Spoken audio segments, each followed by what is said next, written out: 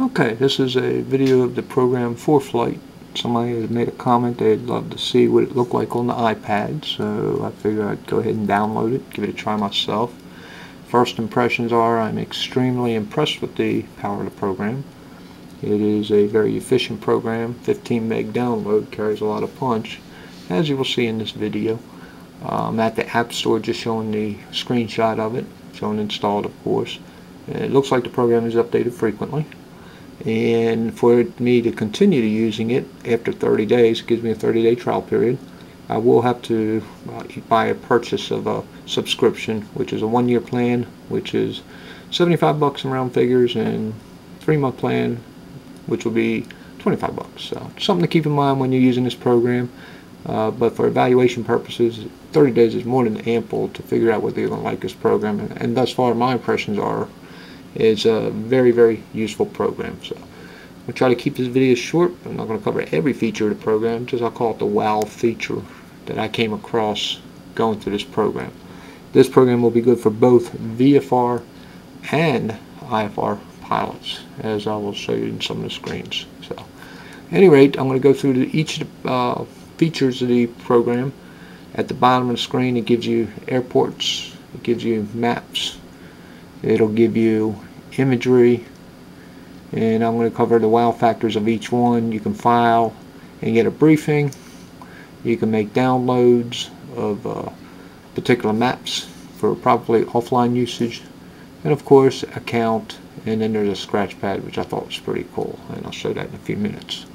So going back to the airport, again, I'm not going to cover every feature. It would take probably an hour-and-a-half video to go through every real cool feature, but the airports are basically, you can find them by searching at the top of the screen, and I've already put in 5 of them, various types, just for purposes of this video especially. And one thing that's real nice about this, if you're not sure where the airport is, after you save it, you can actually locate it quickly in the map, and it puts a little dot, little balloon, where that actual airport is in relationship to the map. So I thought that was a real slick feature, that you can find the airport quickly, especially when you're looking up radar or things like that. So go back to airport there, and of course the weather. Nice little feature about this. Tells you what the conditions are, gives you the TAF. And one thing I did like about this video was, or this program that is, it gives you the actual conditions in color. So we can see on this one here, 0900, it's going to be marginal VFR conditions. So the TAF is actually color coded based on weather conditions, and of course your typical winds aloft, and it gives you the prognostics based on time. So very cool features of, especially with the TAF. I did like I call it the wow factor again, that it color codes the weather conditions based on the projected forecast. Runways just no different than any AFD. You can get the procedures for the IFR procedures for the runways, and of course the procedures. And I did download one already just for the purpose of the demonstration, and as you can see, does a good job displaying it. Speed ILS, of course, ILS 16 left at Jackson International. So NOTAMs, I love the NOTAM feature. I'm going to go over to MLI because I know they had some issues going on over there with construction, especially with the airport NOTAMs. I love this feature, another wow factor, because you can tell at a glance what the NOTAM's referencing to. This one here gives you the T for the taxiway, but what I liked was the runways. You can tell at a glance which runway the NOTAM applied to. So I thought that was a really, really quick way of looking and screening out what NOTAM is really important, especially if you know where you're going to land on which side of the field, and so forth and so forth. Services like this, because it tells you the restaurants, tells you where it is in relationship, car rentals. Again, just like no different than AFD, it's just an electronic AFD. FBOs, gives you all the information about the FBOs, no different than any paper AFD of which you might be used to using already. But it does give good phone numbers, contacts, tells you what kind of instruction this particular flight school gives, and so it's really, really nice. Anything more, the operating hours of the airport, contact if you need to contact the manager, and of course the cycle, just like any AFD. So again, it's a nice little feature. Maps, go over to maps here. We're focused in on MLI. If I hit that, go to satellite, and again I'm just going to do some just basic overviews. Gives you where the clouds are in relationship to MLI. Very cool. So MLI is not under any undercast or overcast. Undercast. I don't think it'd be an undercast. What I did like about this program that I have not seen really easily accessible is lightning data. So it shows where the lightning is in relationship to the airport. So you can see northeast of the airport lightning. Very cool. I like that. And then good for VFR pilots is the dew point spread.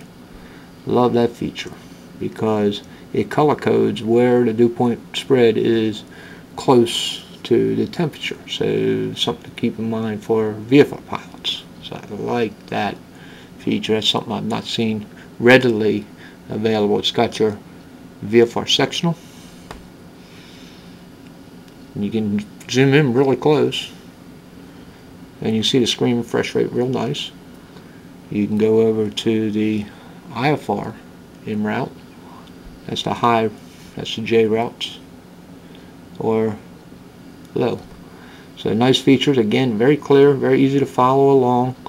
If I wanted to search for an airport, again, go back to the airport. I wanted to see what the map looked like around KMBO, where I'm based at.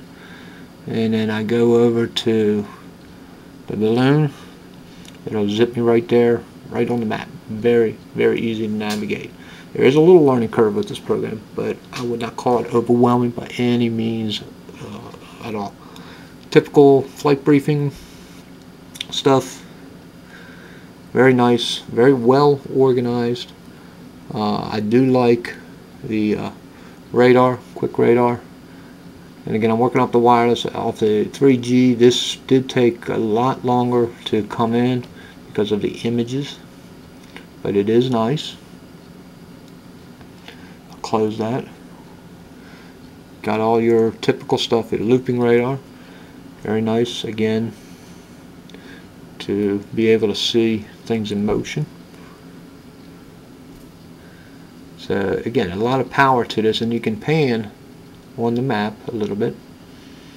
You know, bring it up, not too much, no panning at all, sorry. Again, I'm kind of doing this impromptu. File and download. Okay, I have not set a flight plan up, but you can file a flight plan through this program. You can get a briefing through this program. If I click on that, that's what it would look like. I'd have to fill it in. There's a briefing button there. Downloads. I can download the diagrams, terminal, VFR charts. Again, right now I can't download any of these because it is restricted to subscribers. There is an account button where I can actually sign up through the program. And a nice little feature, especially in the plane, if you have a clearance or if you need to write down a frequency, you can quickly, got a little scratch pad, and or if you got a minute clearance, you know, clear direct to YRK and then direct to MBO. So you can make a scratch pad out of this, and it actually remembers it if I close it. So you can do a quick scratch pad. I thought that was a nice little touch for in-plane usage along with the maps. So clear it, go back to airports. So basically, as you can see, there's a ton of features in this program. Just a matter of hunting, pecking through it. It's taken me a couple days to reasonably get comfortable. I could see a little bit of learning curve, but other than that, if it was me to recommend it, I would highly recommend it, both in and out of the plane. Some of the comments say that 3G works 3,000 and below, so we'll have to use other people's experiences to define the practicality inside the plane.